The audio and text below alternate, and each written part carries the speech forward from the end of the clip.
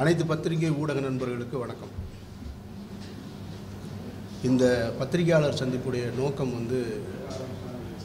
எந்த அரசியல் காரணங்களுக்காகவும் இல்லை. ஒரு இந்திய குடிமகனாக, இந்த தேசத்தின் பிள்ளைகளாக, அரசியலமைப்பு சட்டத்துக்கு கட்டுப்பட்டவர்களாக, அரசியலமைப்பு சட்டத்தை நடைமுறைப்படுத்தக்கூடிய பிள்ளைகளாக, சாதி மதம் கடந்து மதமாச்சரியம் இல்லாமல் ஒருவருக்கொருவர் அன்போடு வாழ வேண்டியது அவசியம் என்கின்ற உண்மையை நிலைநிறுத்துவதற்காக இந்த பத்திரிகையாளர் சந்திப்பு நடத்துகிறது. 1947 2014 வரைக்கும் சுதந்திர இந்தியா என்று சொல்லிக் கொண்டிருந்தோம். 2014க்கு பின்னாடி புதிய இந்தியா பிறந்துவிட்டது என்கிற கோஷத்தோடு நாம் பயணிக்க ஆரம்பித்தோம். ஆனால் அந்த புதிய இந்தியா ஒரு சர்வாதிகார இந்தியாவாக மாறி நிற்பது வேதனைக்குரிய ஒரு விஷயமாக இருக்கிறது. என் அறிவுக்கு தெரிஞ்சு, எனக்கு நினைவு தெரிந்து, இங்கே இருக்கக்கூடிய அரசியல்களில் ஆரம்ப காலகட்டத்தில் லஞ்சம் ஊழல் பெருகிருச்சு அப்படின்னு தான் கேள்விப்பட்டுக்கிட்டே இருந்தோம். ஸோ லஞ்சம் ஊழலுக்கு மாற்றாக ஒரு அரசியல் வர வேணும் அப்படின்னு சொல்லி. ஆனால் இன்றைக்கு என்ன அரசியல் நம்ம தலைமையில் இருக்குது அப்படின்னு சொன்னால், மதத்தால் பிளவுபடுத்தக்கூடிய அரசியல் நிற்கிறது பெரிய வேதனைக்குரிய ஒரு விஷயமாக இருக்குது. நம்ம ஒவ்வொரு விஷயமாக கடந்து போய்கிட்டே இருக்கோம். அது நம்மளுடைய அஜாக்கிரதையா, அல்லது நமக்கு அப்படி மூளைக்குள்ளே செலுத்தப்படுதா, அல்லது நம்மை சுற்றி இருக்கக்கூடிய கட்டமைப்புகள் அப்படி தான் இருக்கா என்பதே ஒரு பெரிய சந்தேகமாக இருக்குது. முதல் முறையாக சுதந்திர இந்தியாவில் 2014 தேர்தலுக்கு, நாடாளுமன்ற தேர்தலுக்கு பின்னாடி உச்சநீதிமன்றத்தின் நீதிபதிகள் பொதுவெளியில் இந்த நாட்டின் ஜனநாயகத்தை காப்பாற்ற வேண்டிய கடமை பொதுமக்களுக்கு இருக்குது அப்படின்னு ஒரு விஷயத்தை சொன்னாங்க. நம்ம ரொம்ப அதை எளிதாக கடந்துட்டோம். உச்சநீதிமன்ற நீதிபதிகள் எதை சொல்கிறாங்க, ஜனநாயகத்திற்கு யார் இங்கே எதிராக இருக்கிறாங்க அப்படின்ற விவாதிக்க நாம் தவறிட்டோம், அல்லது அது குறித்து பேச தவறிட்டோம். அது எல்லாருடைய பொறுப்பாகவும் நான் பார்க்குறேன். ஊடகங்களுடைய பொறுப்பு, எங்களுடைய பொறுப்பு, மக்களுடைய பொறுப்பு, இங்கே இருக்கக்கூடிய அரசியல் ஆளுகின்ற எதிர்க்கட்சிகளுடைய பொறுப்பு, எல்லாருடைய பொறுப்பாகவும் இருக்குது. ஆனால் எல்லோருமே அதை ஒற்ற வரியில் கடந்ததன் விளைவு தான் இன்றைக்கு நாடு மிக மோசமான ஒரு சூழலை நோக்கி இருக்கிறத நம்ம டெல்லியில் பார்க்க முடிஞ்சது. உலகத்திலேயே நான் தான் நம்பர் 1 அப்படின்னு சொல்லக்கூடியதான், நம்பர் 1 இல்லை, சொல்லக்கூடிய அமெரிக்காவோட அதிபர் இங்கே வந்திருக்கும் பொழுதே இந்த நாட்டின் தலைநகரில் இவ்வளோ பெரிய வன்முறை கட்டவிழ்த்து விடப்படுது அப்படின்னு சொன்னால் அது எதர்ச்சியாக நடந்ததில்லை, அது திட்டமிட்டு நடத்தப்பட்டது தான். அதுக்கு அவங்க சொல்கிற காரணம், அனைத்து ஊடகங்களுமே என்ன சொல்கிறாங்கன்னா, சிஏஏ ஆதரவாளர்கள், சிஏஏ எதிர்ப்பாளர்கள், கலவரம் அப்படின்னு சொல்லி ஒற்றை வரியில் அதை முடிச்சிடுறாங்க. அது ரொம்ப வேதனைக்குரிய ஒரு விஷயமாக நம்ம பார்க்குறோம். இன்னொரு பக்கம் இது இந்து முஸ்லீம்களுக்கான கலவரம் தொடங்கிருச்சு அப்படின்னு சொல்கிறாங்க. இது ரெண்டுமே வருத்தத்துக்குரிய ஒரு விஷயமாக தான் நம்ம பார்க்க வேண்டியது இருக்குது. நடந்த கலவரம் இந்து முஸ்லீம் கலவரம் கிடையாது. அதை நம்ம நல்ல தெளிவாக விளங்கிக்கணும். இந்தியாவின் அரசியலமைப்பு சட்டத்தை காப்பாற்ற போராடுவதற்காக ஒரு கூட்டமும், அப்புறம் சிறுபான்மை மக்களுக்கு எதிரான தாக்குதல்னு சொல்கிறாங்க. அதுவும் இல்லை, உண்மையானது அது கிடையாது. அந்த போராட்டத்தில் கலந்து கொண்ட மக்களை ஒரு குறிப்பிட்ட சமூகத்தைச் சேர்ந்த குண்டர்கள். இது இந்து முஸ்லீம் கலவரம் இல்லை. நம்ம மீண்டும் மீண்டும் இது இந்து முஸ்லீம் கலவரமாக ஆக்குவது என்பது அது மிகப்பெரிய அயோக்கியத்தனம்னு நான் நினைக்கிறேன். நேற்றைக்கு கூட ஒரு தமிழகத்தில் ஒரு நாளிதழ், நான் சின்ன வயசுலேருந்து வாங்கி படிக்கிற நாளிதழ் அதுதான், அந்த பத்திரிகையில் டெல்லியில் எரிக்கப்பட்ட கட்டிடம்னு போட்டிருக்காங்க. இது என்ன வகையான அரசியல்ன்றது எனக்கு புரியலை. அவர்களுக்கு ஒரு அரசியல் இருக்குது, அவர்கள் அதிகாரத்திற்கு வருவதற்காக அதை செய்கிறாங்க. நீங்கள் இது என்ன அரசியல்னு தெரியல. எரிக்கப்பட்டது ஒரு மசூதியை இது எரிக்கப்பட்ட கட்டிடம் என்று போடுவது உத்தரவின் பெயரா, அல்லது உங்களுடைய உள்ளுணர்வே அப்படி தான் சொல்லணும்னு நினைக்குதா? இதுதான் இங்கே இருக்கக்கூடிய சிக்கலாக நம்ம பார்க்குறோம். நடந்து கொண்டிருக்கக்கூடிய சிஏஏ எதிர்ப்பு போராட்டம் என்பது இஸ்லாமியர்களுக்கு எதிரானதாக இல்லை. அந்த சட்டம் என்ஆர்சியோ என்பிஆர் என்பதோ இஸ்லாமியர்களை குறிவைத்து வருவதாக நான் நினைக்கல. அது இந்தியாவில் இருக்கக்கூடிய பூர்வ குடிமக்களை, பெரும்பான்மை சமூகத்தை சேர்ந்தவர்களை சேர்த்தே சொல்கிறோம். அவர்கள் எல்லோரையுமே இரண்டாந்தர குடிமக்களாக நடத்தக்கூடியதாக தான் பார்க்குறோம். அப்போ அப்படிப்பட்ட ஒரு சட்டத்தை ஏற்கனவே அசாமில் நீங்கள் அதை அமல்படுத்தி அதில் 19 லட்சம் மக்கள் பாதிக்கப்பட்டு அகதிகள் முகாமில் அடைக்கப்பட்டு அதில் 6 லட்சம் முஸ்லீம்களும் மீதமுள்ள 13 லட்சம் இந்துக்களாக இருக்கக்கூடிய சூழலில் இன்னும் மேற்கு வங்காளம் இன்னும் சில மாநிலங்களில் அகதிகள் முகாம்களை தயார் செய்து கொண்டு இருக்கக்கூடிய சூழலில் இந்த சட்டத்தினால் எந்த பாதிப்பும் வராது என்று திரும்ப திரும்ப ஊடகங்கள் சொல்வது அல்லது அதிகாரத்தில் இருப்பவர்கள் சொல்வது வேதனைக்குரிய ஒரு விஷயமா இருக்கு.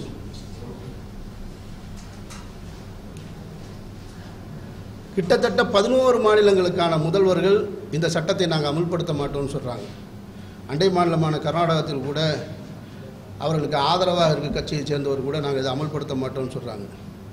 இதற்கு ஆதரவாக மக்களவையில் வாக்களித்த கட்சிகள் கூட இதிலிருந்து பின்வாங்கக்கூடிய சூழலில் தமிழகம் எப்பொழுதுமே சாதி மதம் கடந்து மதமாச்சரியங்கள் இல்லாமல் ஒற்றுமையோடு அமைதி பூங்காக வாழ்ந்து கொண்டிருந்த தமிழகம் கூட இன்றைக்கு மேலே இருக்கக்கூடிய மத்திய அரசுக்கின் கட்டுப்பாட்டில் இருக்கிறது வேதனையாக இருக்குது. மாநிலத்தின் முதல்வர் சட்டமன்றத்தில் ரொம்ப கடுமையாகவும் கோபமாகவும் சொல்கிறார், யாராவது பாதிக்கப்பட்டிருந்தால் சொல்லுங்கள் அப்படின்றாரு. யாரும் பாதிக்கப்படலை, இங்கே இன்னும் பாதிக்கப்படலை. ஆனால் பாதிக்கப்பட போகிறாங்க என்பது தான் உண்மை. அதுதான் கடந்த கால வரலாறு நமக்கு சொல்லுது. இந்த பாரதிய ஜனதா கட்சி ஆட்சிக்கு வந்ததற்கு பின்னால் டிமானிட்டைசேஷன் கொண்டு வரும் பொழுது கூட அவங்க சொன்னது நாங்கள் கருப்பு பணத்தை ஒழிப்பதற்காக அப்படின்னு தான் சொன்னாங்க.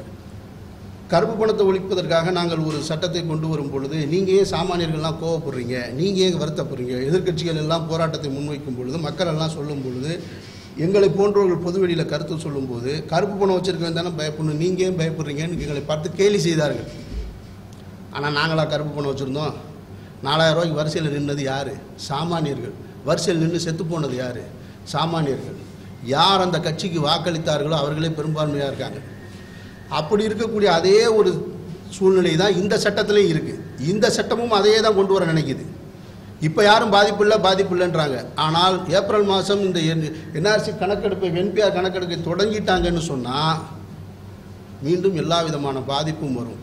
அன்றைக்கு குய்யோ முறையோன்னு கத்தி பிரயோஜனம் இல்லை. இதே பத்திரிகையாளர் சேப்பாக்கம் இந்த பத்திரிகையாளர் அரங்கிலிருந்து நீட்டு வருவதற்கு முன்னால் குரல் கொடுத்தவர்கள் நாங்கள். அதற்கு பின்னால் ஜல்லிக்கட்டு தடை வருவதற்கு முன்னாடி நாங்கள் எல்லாமே முன்னாடி சொல்கிற வானிலை எச்சரிக்கை போல் நாங்கள் முன்ன சொல்லிக்கிட்டே இருக்கிறதா எங்கள் வேலை. சமூகத்தில் எங்களுடைய பங்களிப்பு அதுவாக தான் நினைக்கிறோம். ஆனால் இதை பார்க்கறது கூட நினைப்பாங்க சிலர் என்ன செய்வாங்கன்னா, அரசியல் செய்யக்கூடியவர்கள், அரசியலை மட்டுமே பிழைப்பாக கொண்டிருக்கக்கூடியவர்கள். அவங்க என்ன பண்ணுவாங்கன்னா, அமீருக்கு வேலை இல்லை, சண்முகத்துக்கு வேலை இல்லை, வெற்றிமாறனுக்கு வேலை இல்லை, அதனால் இங்கே வந்திருக்காங்கன்னு சொல்லிட்டு நான் இன்றைக்கு படப்பிடிப்பை ரத்து செய்து வந்திருக்கேன். அவர் இன்றைக்கு வெளிநாடு படப்பிடிப்புக்கு போகிறதுக்கு ரத்து செஞ்சு வச்சுருக்காரு. இதுக்கெல்லாம் காரணம் இவங்க ஏதாவது கொடுப்பாங்கன்றதுக்காக இல்லை. இந்த நாடு அமைதியாக இருக்கணும்னு நாங்கள் விரும்புகிறோம். நாங்கள் அண்ணன் தம்பிகளாக வாழ்ந்துருக்கோம், அண்ணன் தம்பியாக பழகியிருக்கோம். எனக்கு நினைவு தெரிஞ்சிலேருந்து சின்ன வயசுலேருந்து எனக்கு சொல்லிக் கொடுக்கப்பட்டது எல்லாமே பள்ளிக்கூடங்கள்லேருந்து எல்லாமே நான் தமிழ் தாய் வாழ்த்து பாடி தேசிய கீதம் பாடி இந்தியா எனது தாய்நாடுன்னு சொல்லி வளர்ந்தவன் நான். திடீர்னு ஒரு நாள் நீ காலையில் நீ இந்தியன் இல்லைன்னு சொன்னால் நான் என்ன பண்ணுறது? எப்படி என்னால் இதை ஏற்றுக்கொள்ள முடியும்? அப்படி ஒரு சட்டம் இங்கே வர வேண்டிய அவசியம் என்ன இருக்குது கேட்டால் ஊடுருவல்காரர்களை நாங்கள் பிடிக்கிறதுக்காகன்னு. ஊடுருவல்காரர்களை பிடிக்கிறது ரொம்ப எளிமையானது. உங்கள்கிட்ட ஆதார் அட்டை இல்லை, உங்கள்கிட்ட பாஸ்போர்ட் இல்லை, உங்கள்கிட்ட ஓட்டர் ஐடி இல்லை, இன்னும் பல்வேறு சான்றுகள் இருக்குது. அதன் அடிப்படையில் நாங்கள் ஊடுருவலை எளிதாக பிடிக்கிறோன்னு சொல்லி தான் முடிஞ்சு போகும். யாரும் இங்கே இருக்கக்கூடிய பாகிஸ்தான்லேருந்து வரக்கூடிய பங்களாதேஷ்லேருந்து வரக்கூடிய தீவிரவாதிகளை ஆதரிக்கிற கூட்டம் இல்லை. இந்த நாடு எங்களுக்கு சொந்தமானது, நமக்கு சொந்தமானதுன்ற எண்ணத்தில் தான் இருக்கும். அந்நியர்கள் யாரும் உள்ளே வர நாங்கள் அனுமதிக்கலை. ஆனால் நீங்கள் அவர்கள் பெயரை சொல்லி நடத்துகின்ற இந்த கேவலமான அரசியல், அதிலும் குறிப்பாக நேற்றைய பொழுது இதே சேப்பாக்கத்தில் நான் பார்த்தது, நேற்றைக்கு டெல்லி நாளைக்கு சென்னை வண்ணாரப்பேட்டை அப்படின்னு சொல்லுவது எந்த அளவிற்கு அவர்கள் வெளியில் வந்திருக்கிறாங்கன்றதை காட்டுது. அப்போது கலவரத்திற்கு நாங்கள் தயாராகிவிட்டோம் என்று முன்னெச்சரிக்கை நடவடிக்கையாக வந்திருக்காங்க. அந்த நேற்றைய செய்திகளை பார்த்ததுக்கு பின்னாடி தான் எனக்கெல்லாம் அச்சம் அதிகமாகிடுச்சு. இவர்கள் ஒவ்வொரு முறையுமே சொல்லிட்டு செய்கிறாங்க. அது அந்த பாசிச சக்தியோடைய சிந்தனை. அதுதான் ஒவ்வொரு முறையுமே முன்னெச்சரிக்கையாக சொல்லிடுவாங்க, இது அவங்கனால நடக்கும்னு சொல்லிட்டு இவங்க செய்வாங்க. அதுதான் இப்போ டெல்லியில் நடந்ததை நம்ம பார்க்குறோம்.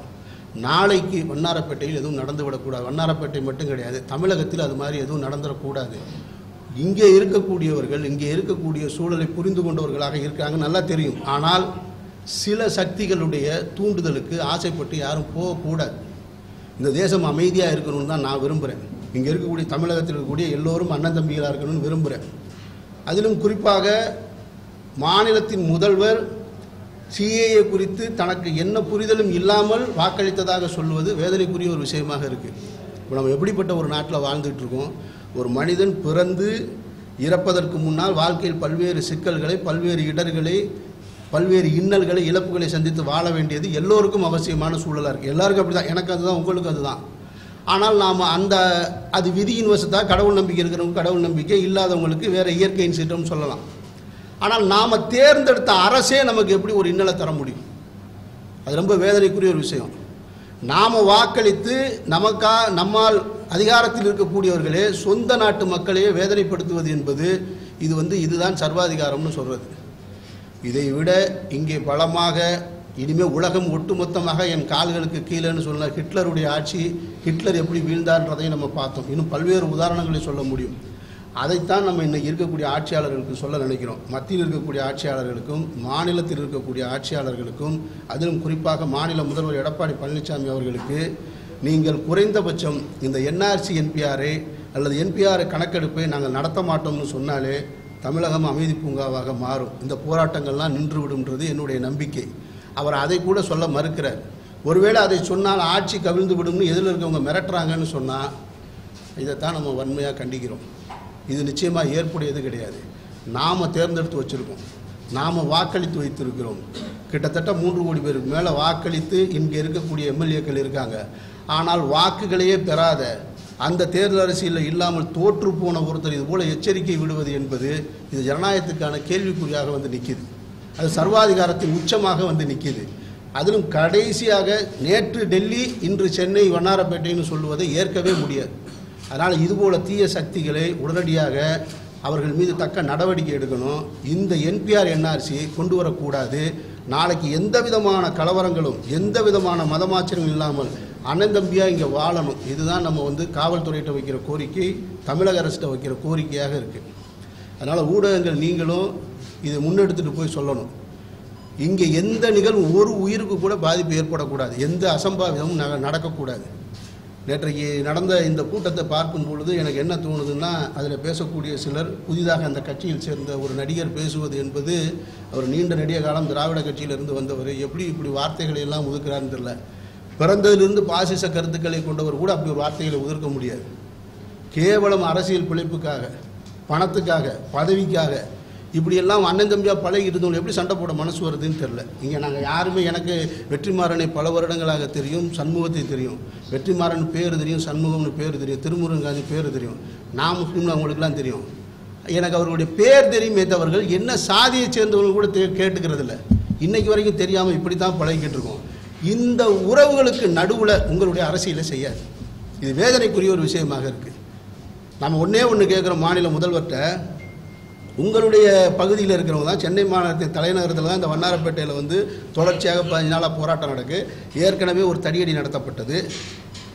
நீங்கள் ஏன் ஒரு முதல்வரோ துணை முதல்வரோ அங்கே போய் நின்று அவர்களுக்காக ஏன் அவருடைய பிரச்சனையை கேட்கக்கூடாது? இந்த கேள்விக்கு யார்கிட்டையுமே பதில் இல்லை. ஒரு ஆர்கே நகர் இடைத்தேர்தல் வந்ததுன்னு சொன்னால், இதே இது வண்ணாரப்பேட்டையில் நாளைக்கு ஒரு இடைத்தேர்தல் வரும்னு சொன்னால், இங்கே இருக்கக்கூடிய முதல்வர், துணை முதல்வர், 15 மந்திரிகள், 30 எம்எல்ஏக்கள் அங்கே போய் நீங்கள் முகாமிடுறீங்க இல்லையா? குறைந்தபட்சம் என்ன உங்கள் பிரச்சனைன்னு உங்களுடைய விளக்கத்தை நேரில் போய் சொல்லலாம் இல்லையா? மக்கள், பாதிக்கப்பட்ட மக்கள் பயப்படுற இடம் அதுதானே. நான் பாதிக்கப்பட்டிருக்கேன், நான் வாக்களித்தவன், அதிகாரமற்றவன். என்கிட்ட என்ன நான் ஆயுதம் வச்சுருக்கேன்? ஒரே ஆயுதம் என்கிட்ட அறவழி போராட்டம் தான். நான் வேறு என்ன கேட்க முடியும் அரசிட்ட? அப்போ எனக்கு ஒரு பாதிப்பு வரப்போகுது, என்னுடைய சந்ததிகள், எதிர்கால சந்ததிகள் கேள்விக்குறியாக நிற்கிறாங்க அப்படின்னு நினைக்கும் பொழுது, நான் போராட்டத்தை, அறவழி போராட்டத்தை நிற்கும் பொழுது அதற்கு சரியான முறையில் விளக்கம் அளிக்காமல் அந்த போராட்டத்தை கலைக்கிறதே நோக்கமாக வச்சிருக்கிறது என்பது ஏற்புடையதல்ல. அவர்களுக்கு விளக்கி சொல்ல வேண்டிய பொறுப்பு முதல்வருக்கு இருக்குது, துணை முதல்வருக்கு இருக்குது. அதை விடுத்துட்டு நீங்கள் திரும்ப திரும்ப இது யாரோ எதிர்க்கட்சிகள் தூண்டி விடுறாங்கன்னு சொல்கிறது எல்லாமே அது ஒரு வீணான ஒரு அரசியலாக தான் நான் பார்க்குறேன். நான் இன்றைக்கு கூட ஐரோப்பிய யூனியன் நாடாளுமன்றத்தில் கிட்டத்தட்ட 751 எம்பிக்கள் இருக்கிற இடத்துல 650க்கு மேலே இந்த சிஏக்கு எதிராக, குடியுரிமை சட்டத்திற்கு எதிராக வாக்களித்திருக்கக்கூடிய சூழலை பார்க்குறோம். அப்போ அங்கே போய் யார் தூண்டி விட்டா? ஸ்டாலின் தூண்டி விட்டார்னு சொல்லுவீங்களா? காங்கிரஸ் கட்சி தூண்டி விட்டதுன்னு சொல்லுவீங்களா? கம்யூனிஸ்ட் தூண்டி விட்டாங்கன்னு சொல்லுவீங்களா? இல்லை. கேரளாவில் சட்டமன்றத்தில் தீர்மானம் நிறைவேற்றினதுக்கு ஸ்டாலின் தான் காரணம்னு நீங்கள் சொல்லுவீங்களா? அப்போ இங்கே இருக்கக்கூடிய எதிர்க்கட்சிகளை சொல்லுவது என்பது சரியானது கிடையாது. இதையே நீங்கள் சொல்லிக்கிட்டே இருக்கக்கூடாது. உண்மையில் மக்களுடைய பிரச்சனை என்னன்னு பார்க்கணும்.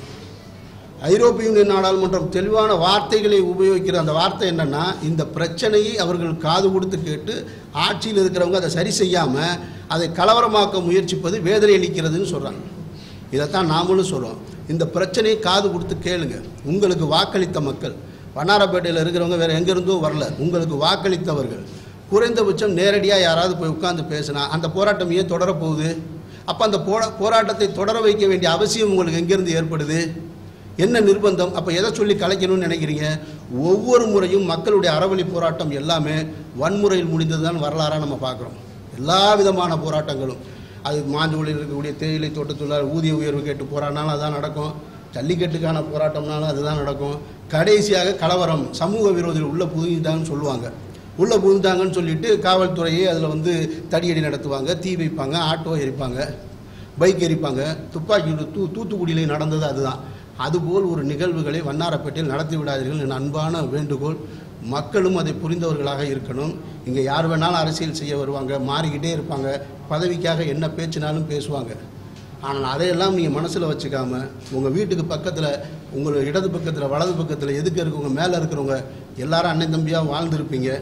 அவர்களை ஒவ்வொருவரையும் பாதுகாக்க வேண்டிய பொறுப்பு இந்த மாநிலத்தில் இருக்கக்கூடிய அனைத்து மக்களுக்குமானது அப்படின்னு அன்போடு கேட்டுக்கிறேன் நான்.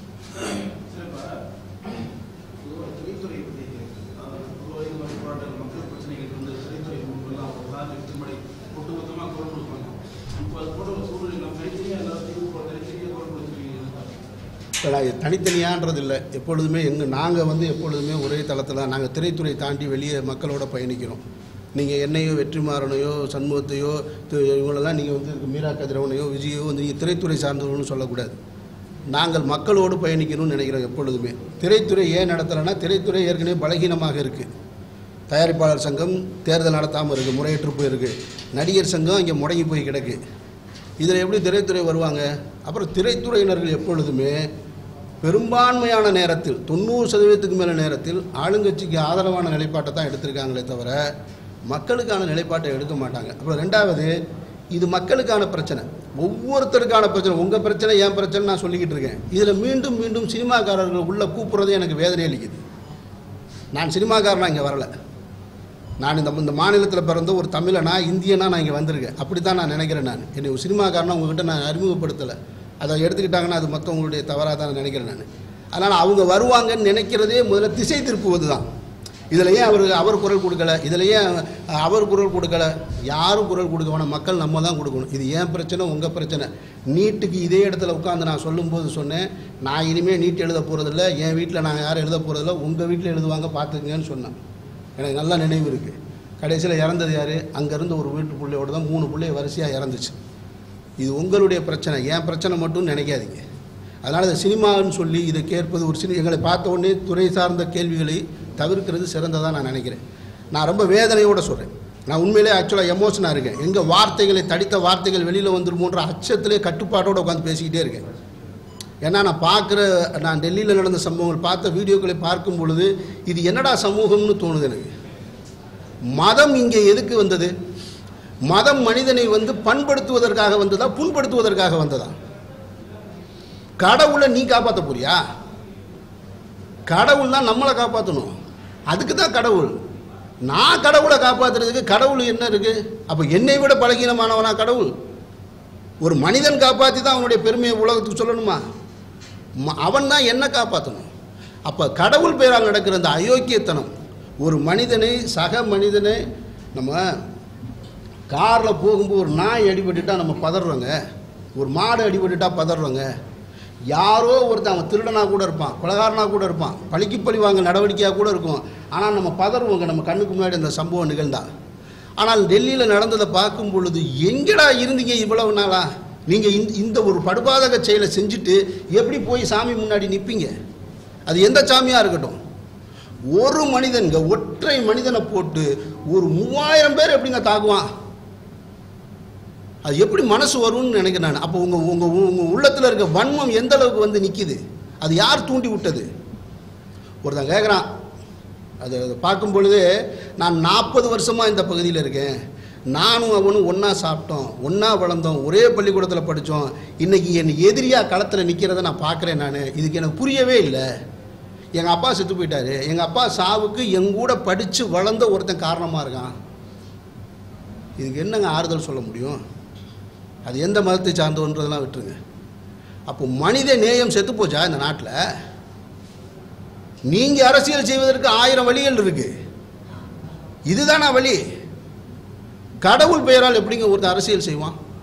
அது எப்படிங்க வேடிக்கை பார்த்துக்கிட்டு இருக்கு? எல்லாம் விலை போயிடுச்சு. தேர்தல் ஆணையம் விலை போயிடுச்சு, நீதிமன்றம் விலை போயிடுச்சு, ஊடகங்கள் விலை போயிடுச்சு, அரசியல் கட்சிகள் விலை போயிடுச்சு, எல்லாம் விலை போயிட்டாங்க. ஒன்று அச்சம், ஒன்று விலை போயிட்டாங்க, இல்லைன்னா அச்சம். நம்ம மேலே ஏதாவது ஒரு ரைடு வந்துருமோ, நம்ம மேலே ஒரு தாக்குதல் வந்துருமோ, கௌரி லங்கேஷுக்கு ஏற்பட்ட நிலைமை நமக்கு ஏற்பட்டுருமோ. இந்த அச்சத்தின் காரணமாக இருந்ததுன்னு சொன்னால் இது கடைசியில் என்ன ஆகுன்னா, நம்ம நினச்சிக்கிருக்கோம் நீங்கள் நானும் சந்தோஷமாக இருக்கோம், நமக்கு நடக்கலைன்னு. அப்படி தான் நினச்சிக்கிருந்தாங்க டெல்லியில் இருக்கக்கூடிய மக்கள். இது நமக்கு இல்லை அப்படின்னு ஒரு செகண்டில் நடந்து முடிஞ்சிருச்சு. அவனுடைய வாழ்க்கையை நீங்கள் மீட்டு எடுக்கவே முடியாது.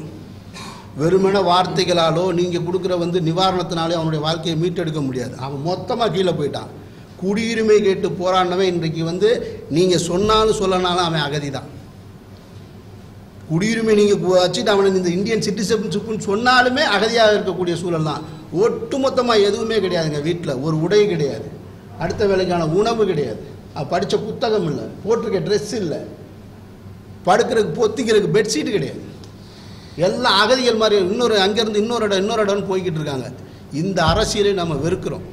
இப்படி ஒரு நிகழ்வு இன்னொரு முறை நடக்கவே கூடாது. நீங்கள் 2002, 2014 இப்படி ஒவ்வொரு இடமா, குஜராத்து, இப்போ 2020 ஒரே மாடல் கலவரத்தை தொடர்ச்சியாக நடத்திக்கிட்டே இருக்காங்க. இதோட முற்றுப்புள்ளி வரணுன்றதான் ஆசை எனக்கு. ஒருவேளை இதை நீங்கள் என்ன வேணாலும் கர்மம் பிடிச்சவங்க செஞ்சுட்டு போங்கப்பா, எங்கள் தமிழகத்தில் கொண்டு வந்துடாதீங்க. இங்கே இருக்க யாரும் அதற்கு உதவி செய்யக்கூடாது. எல்லோருக்கும் அந்த பொறுப்பு இருக்குன்றது தான், அது முன்னெச்சரிக்கையாக சொல்கிறதுக்கு தான் நான் இங்கே வந்திருக்கோம்.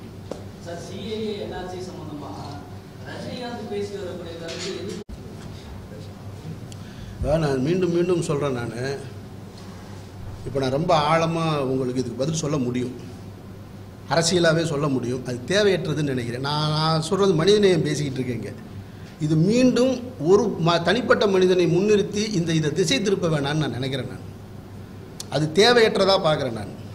அவரை விட நான் ரொம்ப ஆழமாக அதை புரிந்தவனாக அதிபுத்திசாலித்தனமாக பதில் சொல்கிறதா இருக்கிறத விட, அவருக்கும் எனக்கும் என் பிள்ளைகளுக்கும் அவர் பிள்ளைகளுக்கும் எல்லாருடைய சந்ததிக்கும் சேர்த்து பேசணும்னு நினைக்கிறேன். அதனால் அதை தவிர்த்துடலாம்.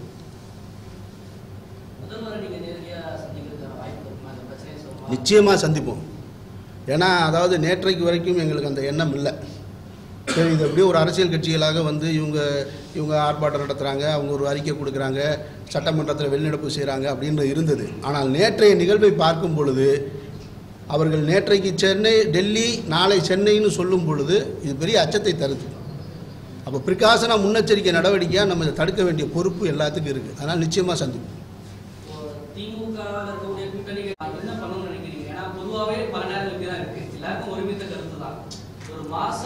பதினேழு இயக்கத்தின் பொறுப்பாளர் பதில் சொன்னால் சரியாக இருக்கும்னு நான் நினைக்கிறேன். நிச்சயமாக.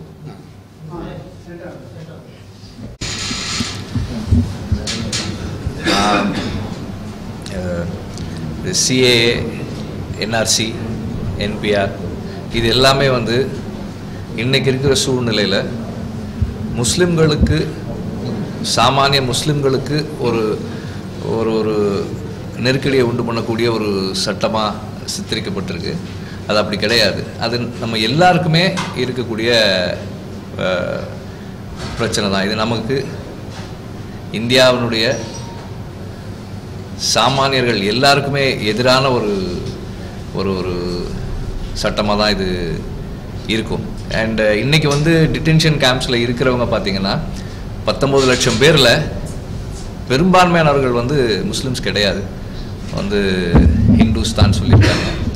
அண்டு நம்ம ஏன் இப்போது இதை நம்ம டிஸ்கஸ் பண்ணணும், பேசணும் அப்படின்னா, இது எல்லாருடைய ரெஸ்பான்சிபிலிட்டின்னு நினைக்கிறேன். ஏன்னா இந்த மாதிரி நேரத்தில் நம்முடைய மௌனம் ரொம்ப ஒரு பெரிய ஆபத்தானதாக இருக்குன்னு தான் நினைக்கிறேன் நான். ஏன்னா பல இடங்களில் இது போன்ற டிடென்ஷன் கேம்ப்ஸ் கட்டிக்கிட்டு இருக்காங்க. அதுக்கு பல ஆயிரக்கணக்கான கோடிகள் செலவு பண்ணி கட்டிகிட்டு இருக்காங்க. அண்ட் இதெல்லாம் பார்க்கும்போது நம்ம எந்த விதமான ஒரு ஒரு பெரிய அலட்டலுமே இல்லாமல் ஒரு ஒரு ஏற்கனவே நாம் எங்கேயோ பார்த்த ஒரு விஷயத்த அவங்க ரிப்பீட் பண்ணிகிட்டு இருக்காங்க. அதை நாம் வந்து வேடிக்கை பார்த்துக்கிட்டே இருக்கிறோம். இன்னும் இது இப்படியே நீடிச்சதுன்னா இன்னும் ஒரு 2 வருஷத்தில் 3 வருஷத்தில் நம்ம வந்து இதுதானே நாஜி ரெஜிமில் நடந்துச்சு, இதுதானே ஹிட்லருடைய ஆட்சி காலத்தில் நடந்துச்சு ஜெர்மனியில் ஜூஸ்க்கு எதிராக மக்களுக்கு எதிராக அப்படின்ற ஒரு ஒரு ஒரு இடம் வரும் அப்படின்ற ஒரு பெரிய அச்சம் இருக்குது. அண்ட் இது இன்றைக்கி வந்து இதுக்கு எதிராக அவங்களுடைய எதிர்ப்பை ரொம்ப ஒரு ஒரு ஜனநாயகமான முறையில் அவங்க எதிர்ப்பை இதுக்கு தெரிவிச்சிட்டு இருக்க எல்லாருக்கும் நாங்கள் வந்து சொல்லிக்கிறது என்னென்னா வி ஆர் தேர்.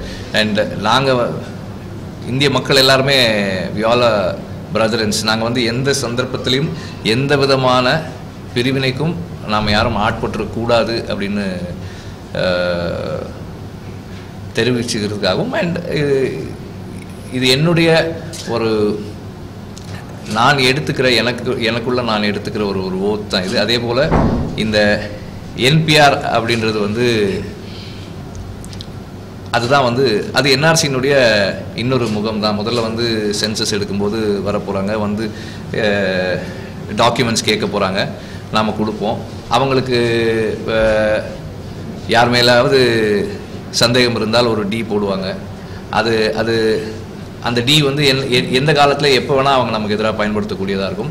அண்ட் இன்னொன்று அந்த டாக்குமெண்ட்ஸை நாம் காட்டுறதும் காட்டாததும் நம்முடைய விருப்பம்தான்.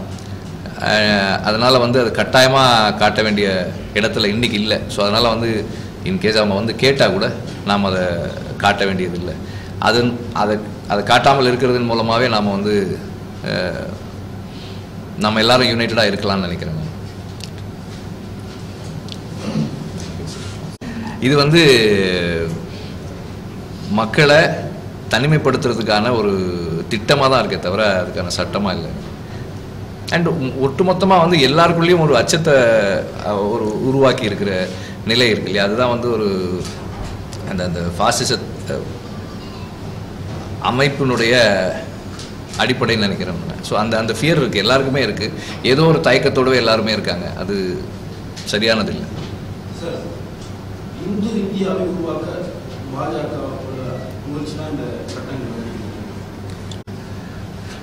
நம்ம ஒன்றும் சொல்லலை, அது அவங்களே சொல்கிறாங்க, ஆமான்னு சொல்கிறாங்க. அதிலும் குறிப்பாக ஒரு விஷயத்தை நான் சொல்ல தவறிட்டேன்னு நினைக்கிறேன். அவர்கள் இந்தியாவிலிருந்து சிறுபான்மை சமூகமாக போராட்ட களத்தில் இருக்கக்கூடிய, இந்தியாவில் சிறுபான்மை சமூகம் என்பது கிறிஸ்தவர்களும் இஸ்லாமியர்களும், அதில் குறிப்பாக போராட்ட களத்தில் இருக்கக்கூடியவர்கள் கொஞ்சம் அரசியல் வயப்பட்டவர்களாக இருக்கிறவர்கள் இஸ்லாமியர்கள். இந்தியா என்கின்ற நாட்டில் இந்துக்களையும் இஸ்லாமியர்களையும் பிரித்து வைத்தால்தான் சிறப்பாக அரசியல் செய்ய முடியுன்றது தான் அவங்களுடைய நம்பிக்கை. அந்த நம்பிக்கை, அந்த திட்டம், அந்த செயல் திட்டம் அதில் ஓரளவு வெற்றி பெற்றுட்டார்கள் கூட நான் சொல்லுவேன். அவர்கள் வெற்றி அடைஞ்சிட்டாங்கன்னு கூட சொல்லுவேன். இன்றைக்கும் தமிழகத்தில் அண்டை மாநிலமான கேரளாவில் பார்த்தீங்கன்னாக்கும் கிட்டத்தட்ட ஒரு 65 லட்சம் மக்கள் 70 லட்சம் மக்கள் கைகோர்த்து மனித சங்கிலியாக நிற்கக்கூடிய சூழலை நம்ம பார்த்தோம், 400 கிலோமீட்டர் தாண்டி. ஆனால் அப்படி ஒன்றை தமிழ்நாட்டில் உருவாக்க முடியலை. அப்போ இங்கே என்னவாக அவர்கள் என்னவாக அரசியல் வைப்பட்டிருக்கார்கள், இங்கே என்னவாக அரசியல் வைப்பட்டிருக்காங்கன்னு நம்ம பார்க்கணும். அப்போ இன்றைக்கும் இங்கே நடந்து கொண்டிருக்கக்கூடிய போராட்டங்கள் சென்னையில் வண்ணாரப்பேட்டை, கோவையில் ஆத்துப்பாலம், மதுரையில் மஹபூபாளையம் அப்படின்னு சொல்லி சுருங்கி இருக்கு.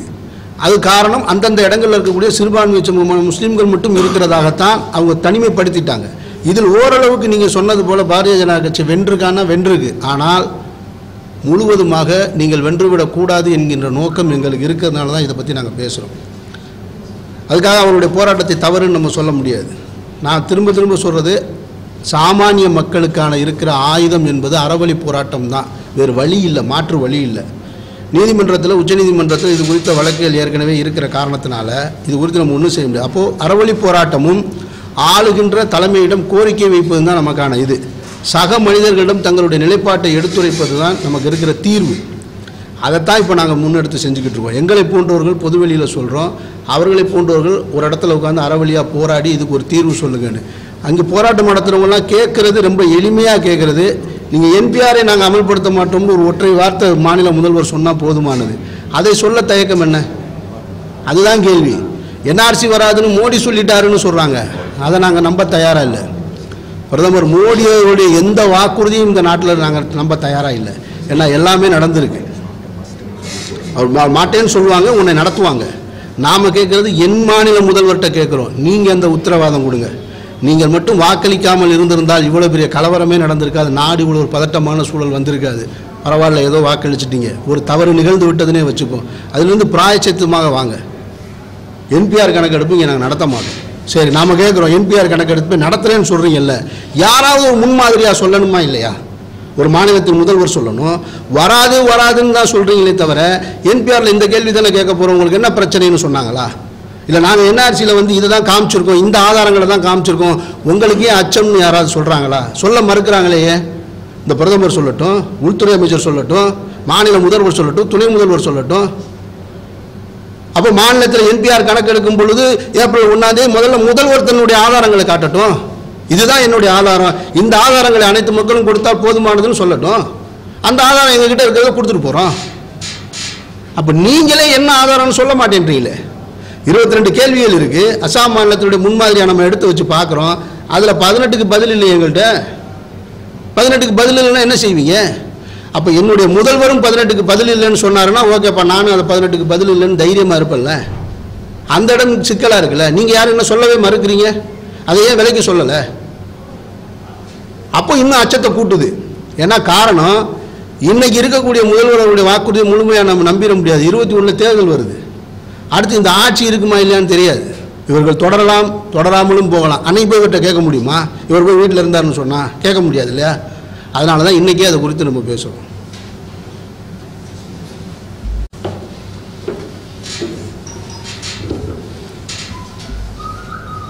இந்த பத்திரிகையாளர் சந்திப்பு அடிப்படையில் டெல்லியில் நடந்த அனைவருக்கும் ஒரு மிகப்பெரிய கேள்விக்குறியை உருவாக்கி இருக்கிறது. ஒரு உலகத்தினுடைய மிகப்பெரிய ஜனநாயக நாடு என்று சொல்லப்படுகின்ற இந்தியாவினுடைய தலைநகரம், பல்வேறு அரசு துறைகளால் பாதுகாக்கப்படக்கூடிய தலைநகரத்தில் கிட்டத்தட்ட 40க்கும் அதிகமான இஸ்லாமியர்கள் படுகொலை செய்யப்பட்டிருக்கிறார்கள். இப்போ இது இந்த மாதிரியான ஒரு இனப்படுகொலை நாளைக்கு இந்தியா முழுக்க பரவிருமா என்கின்ற கேள்வியை நாங்கள் எழுப்ப விரும்புகிறோம். இந்த மக்களை பாதுகாக்காத காவல்துறை அதிகாரிகள் மீது, இந்த வன்முறை தூண்டும் விதமாக பேசிய பாரதிய ஜனதா கட்சி தலைவர்கள் மீது சட்டப்பூர்வமான நடவடிக்கை எடுக்க வேண்டும் என்று சொன்ன நீதிபதி அந்த இரவே மாற்றுதலுக்கு உள்ளாகியிருக்கிறார், வேற நீதிமன்றத்துக்கு மாற்றப்பட்டிருக்கிறார். அப்படின்னா இங்க காவல்துறை எங்களை பாதுகாக்க வராது, நீதிமன்றத்தில் இருக்கக்கூடிய நேர்மையான நடவடிக்கைகள் கூட நடைமுறைப்படுத்தப்படாது என்ற இடத்துல எங்களை பாதுகாப்பதற்கு என்ன வழிமுறை இருக்குதுங்கிற கேள்வி எழுப்ப வந்திருக்கிறோம். இது நாளைக்கு தமிழ்நாட்டிலும் இந்த சிக்கல் வரும் என்றால் இந்த பாதுகாப்பை உத்தரவாதப்படுத்துவதற்கு என்ன வழிமுறை இருக்குது நான் கேட்க விரும்புகிறோம். ரெண்டாவது, இது ஏதோ முஸ்லீம்களுக்கு மட்டுமே இந்த பிரச்சனை அப்படின்ற மாதிரியான பிம்பம் எழுப்பப்படுது. இது அனைத்து மக்களும் ஆவணங்களை கொண்டு கொடுக்க வேண்டிய நிலை இருக்கிறது. யார் வெளிநாட்டிலிருந்து வந்தாங்க அப்படின்னு கண்டுபிடிக்க வேண்டியது அந்தந்த துறையுடைய பொறுப்பே ஒழிய ஒட்டுமொத்த மக்களும் நாங்கள் வெளிநாட்டிலிருந்து வரலன்னு சொல்லி நிரூபிக்கக்கூடிய ஒரு சட்ட முறை என்பது இந்தியாவினுடைய சட்டமுறைக்கு எதிரானது. யார் திருடனும் அவனை கண்டுபிடிக்கிறதா துறை வைத்து அரசனுடைய பொறுப்பா இருக்கே ஒழிய ஒட்டுமொத்த மக்களை நான் திருட இல்லை நிரூபிக்க வேண்டிய ஒரு வழிமுறை கிடையாது.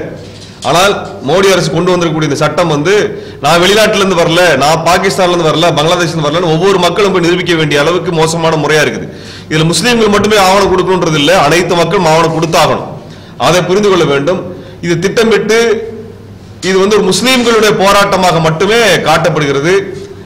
முஸ்லீம் மக்களினுடைய போராட்டத்திற்கு மட்டுமே அனுமதி கொடுக்கிறதும் பிற இயக்கங்களுக்கும் அமைப்புகளுக்கும் போராடுவதற்கும் பொதுக்கூட்டம் நடத்துவதற்கும் அனுமதி மறுப்பதுமாக திட்டமிட்டு நடத்தப்படுகிறது. மக்களை பிரிக்கக்கூடிய வகையிலே இந்த திட்டம் கொண்டு வந்துடப்பட்டிருக்குது. ஆகவே இதை எதிர்ப்பதற்கான காரணம், ஏற்கனவே அஸ்ஸாமில் இந்த சட்டத்தினால் இஸ்லாமியர் அல்லாத மக்கள், இந்துக்கள் என்று தங்களை நம்பியவர்கள் பெரும்பான்மை பாதிக்கப்பட்டிருக்கிறாங்க. அதே தான் நாளைக்கு தமிழ்நாட்டில் நடக்க போகிறது. தமிழ்நாட்டில் முஸ்லீம் அல்லாத மக்களும், இங்க கிறிஸ்தவர்களாக இருந்தாலும் சரி, அல்லது தன்னை இந்து நம்பிக்கொண்டிருக்கக்கூடியவர்களாக இருந்தாலும் சரி, அவர்களும் ஆவணத்தை கொடுக்க வேண்டிய நிலைதான் இந்த சட்டத்தினால் கொண்டு வரப்பட்டிருக்கு. அது கேள்விக்குரியதாக இருக்கிறது. இது குறித்து தமிழ்நாடு அரசு உடனே நடவடிக்கை எடுக்கணும். தமிழ்நாடு சட்டசபையில் தீர்மானம் நிறைவேற்றப்படணும். இதுதான் இங்க இருக்கக்கூடிய அனைத்து மக்களுடைய கோரிக்கையாக இருக்கிறது. பாரதிய ஜனதா கட்சியோடு கூட்டணி இருக்கக்கூடிய மாநிலங்கள் கூட இந்த என்பிஆரை நடைமுறைப்படுத்த மாட்டோம் சொல்லி தீர்மானம் போட்டிருக்கும் பொழுது தமிழ்நாடு அரசுக்கு என்ன பிரச்சனை? அதான் நான் கேட்க விரும்புகிறோம். இந்தியாவில் 12க்கும் அதிகமான மாநிலங்கள் இந்த தீர்மானங்களை கொண்டு வந்திருக்கின்றன. இப்படியான எதிர்ப்பு இந்தியா முழுவதும் இருக்கிறது. தமிழ்நாட்டில் மட்டும் இல்லை, இந்தியா முழுவதும் நடந்து கொண்டிருக்கிறது. இத்தனை 12 மாநிலம் அது முஸ்லீம்கள் ஆளுகின்ற மாநிலமா, அல்லது 12 மாநிலத்தில் தீர்மானம் கொண்டு வந்திருக்காங்களா, அதனுடைய முதலமைச்சர் எல்லாம் முஸ்லீம்களா? அப்படி என்றால் ஏன் அந்த மக்கள் ஏன் எதிர்க்கிறார்கள்? ஏன் அந்த மாநிலம் இந்த தீர்மானத்தை கொண்டு வந்திருக்கிற கேள்வி எழுப்ப விரும்புகிறோம். தமிழ்நாட்டில் வன்முறையை தூண்டக்கூடிய விதமாக, மக்களை பிரிக்கக்கூடிய விதமாக பாரதிய ஜனதா கட்சியினுடைய மூத்த தலைவர்கள் தொடர்ச்சியா பேசி வர்றாங்க. அவ்வளவு தூரம் வன்மமான, மக்களை பிரிக்கக்கூடிய கருத்துக்களை அப்பட்டமாக பேசுகிறார்கள். அவர்கள் மீது இதுவரைக்கும் நடவடிக்கை இல்லை. காவல்துறை தானாக முன்வந்து வழக்கை பதிவு செய்து நடவடிக்கை எடுக்க வேண்டும். இதுபோன்று பிற துறைகளும் அரசும் இந்த பிரிவினைவாதிகள் மீது, வன்முறையாளர்கள் மீது நடவடிக்கை எடுக்கணும். ஆனால் அவர்கள் பேசுவதற்கு அனுமதிக்கப்படுகிறது. இப்படியான ஒரு மோசமான நிலை டெல்லியை போல தமிழ்நாடு நடக்கும் என்றெல்லாம் அவர்கள் வெளிப்படையாக பேசுவது என்பதை கண்டிப்பதற்காகவும், இங்கே அனைத்து மக்களும் ஒன்றாக இருக்கிறோம் என்பதை சொல்லுவதற்காகவும், டெல்லியில் நடந்த வன்முறை என்பது ஏற்றுக்கொள்ளத்தக்கதல்ல, வன்மையாக கண்டிக்கப்பட வேண்டியது என்பதை சொல்லுவதற்காகவும் நாம் அனைவரும் இங்கே தமிழர்களாக ஒன்றுபட்டு நிற்கிறோம். இந்த இணைப்பை உடைப்பதற்கு யாருக்கும் நாம் அனுமதி கொடுத்துவிடக் கூடாது என்பதை சொல்லுவதற்காகவும் இந்த பத்திரிகை சந்திப்பை நாங்கள் நடத்துகிறோம்.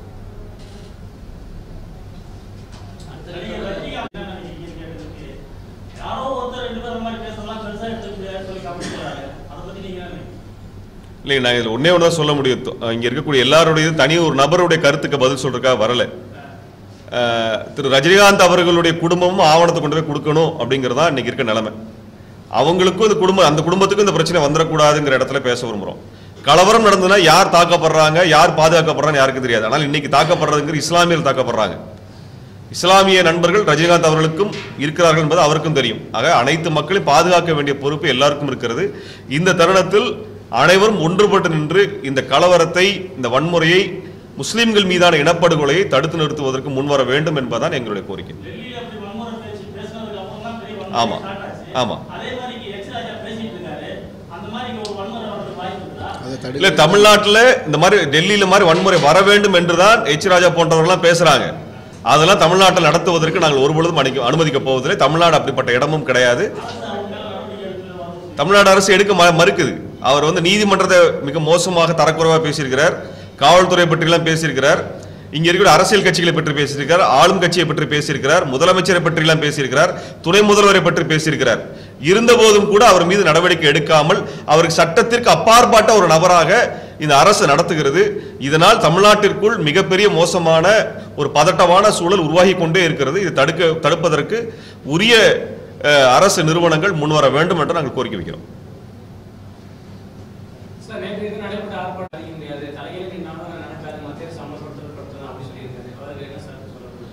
திரு இலக்கணேசன் அவர்கள் தேர்தல் நின்று வெற்றி பெற்று பாராளுமன்ற உறுப்பினர் ஆக முடியல.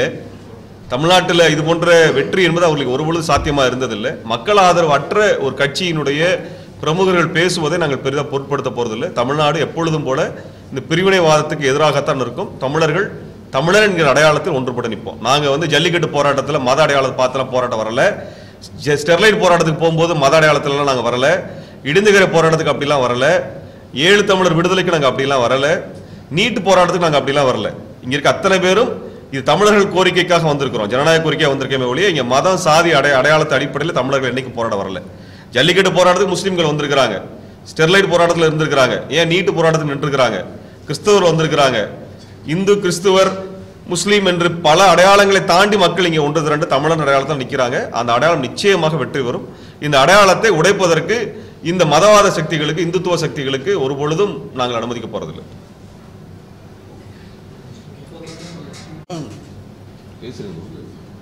கடைசியா ஒரு கோரிக்கையோட முடிச்சிடும்.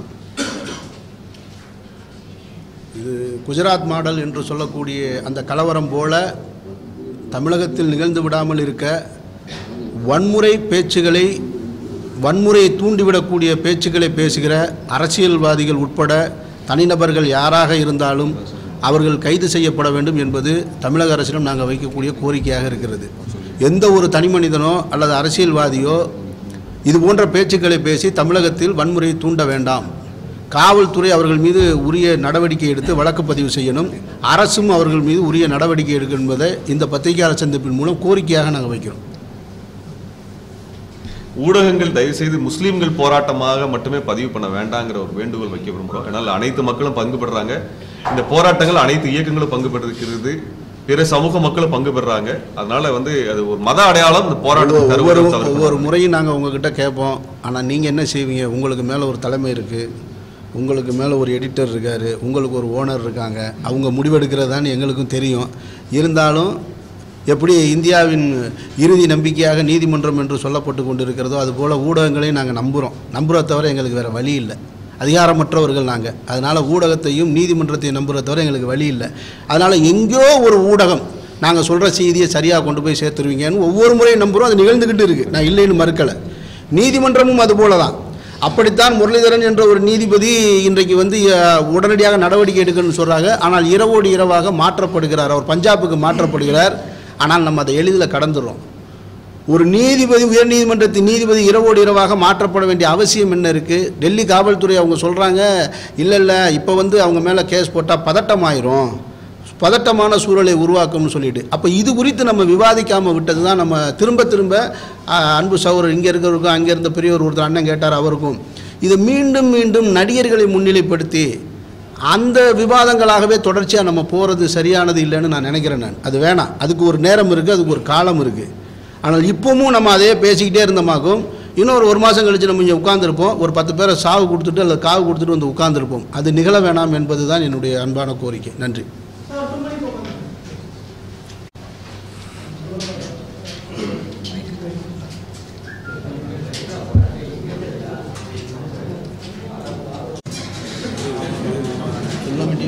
சொல்லிட்டு சரியா? ஆமாம், இது உடைச்சிரும்.